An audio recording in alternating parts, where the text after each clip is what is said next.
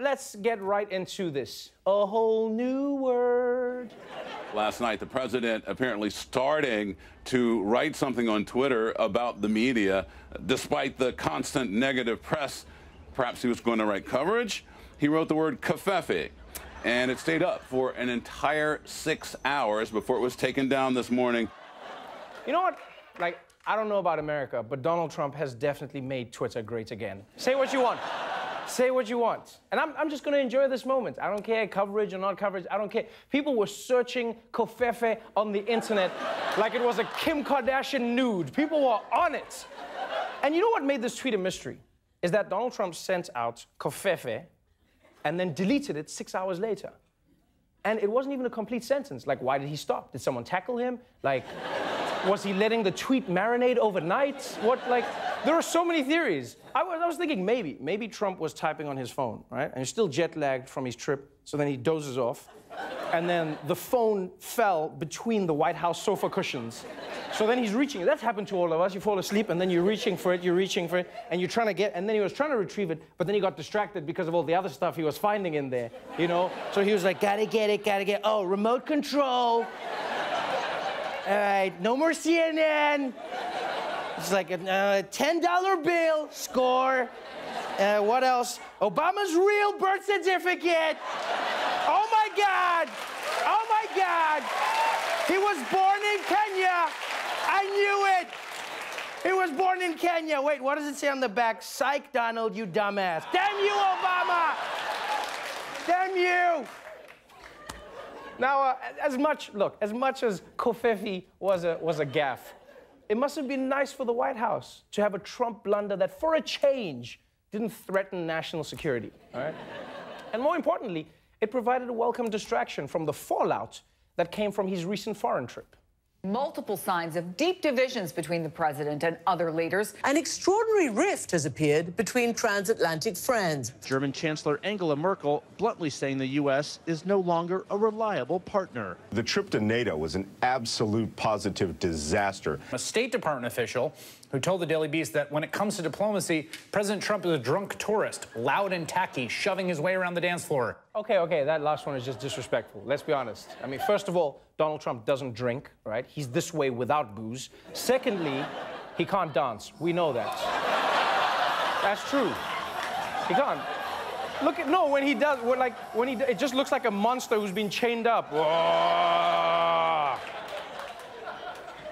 Now, if a normal administration came back from a big foreign trip and faced this kind of criticism, it would work hard to defend itself, maybe even address the substance of some of the concerns. But this is the Trump administration. They didn't get here by being normal. Why try to wrestle someone else's narrative when you can just create your own? Sean Spicer! I want to begin by recapping the incredible historic trip that the President and the First Lady have just concluded, because it truly was an extraordinary week for America and our people. We've never seen before at this point in a presidency such sweeping reassurance of American interest. This was an extraordinarily successful and historic 9-day trip the president took. Outstanding success. Universal praise. Quote, in the short space of 3 days, Trump carried out a semi-revolution. Wow.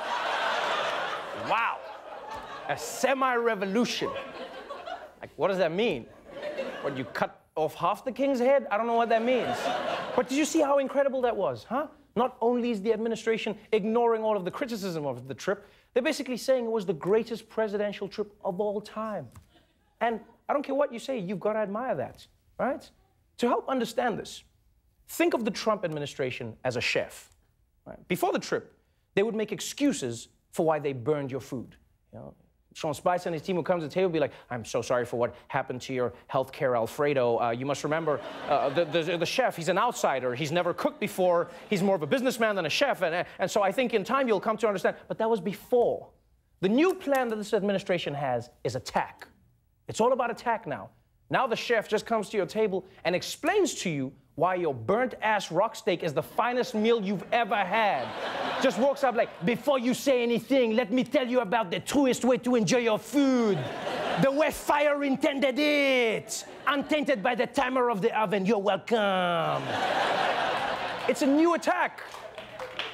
And the question is, what gives Sean Spicer the confidence to go out there and say straight-faced that Donald Trump is now the patron saint of diplomacy? Well, it's because he knows that there's a large part of the population, you may know them as Republicans, who believe that Donald Trump is far more credible than most news outlets. So if Trump says millions of illegals voted in the election, they believe it. If Trump says Obama wiretapped him, they believe that too. If Trump says Covfefe, look, they don't know what it means, but damn it, they believe it. Trump's whole political career has taught him that he doesn't need anyone's reality but his own. And that's why his staff isn't just praising him as the world's greatest diplomat, now they're praising him as the world's greatest human. The White House spokeswoman, Hope Hicks, released this statement. President Trump has a magnetic personality and exudes positive energy. He has built great relationships throughout his life and treats everyone with respect. He is brilliant with a great sense of humor and an amazing ability to make people feel special and aspire to be more than even they thought possible. Wow. Great sense of humor and an amazing ability to make people feel special. That sounds less like Donald Trump and more like Gandhi combined with Ellen. Who would be the greatest talk show host of all time? Let's be honest.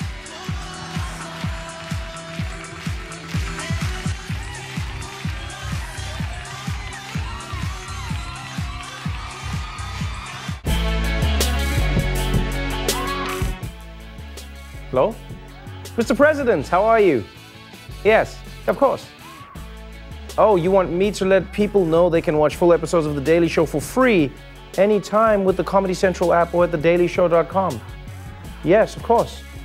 Yes, I know I'm fake news. All right. Love you too. Bye-bye.